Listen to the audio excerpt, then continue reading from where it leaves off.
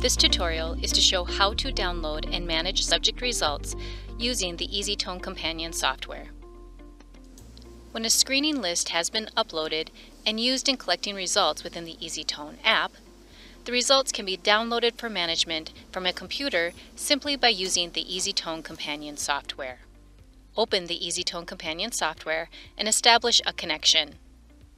Select the Download button.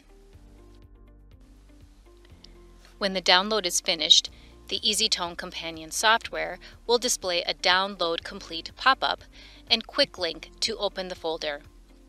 A folder is created with the date of download. The folder includes a PDF report of each screened subject, as well as a complete Excel and CSV file of all subjects.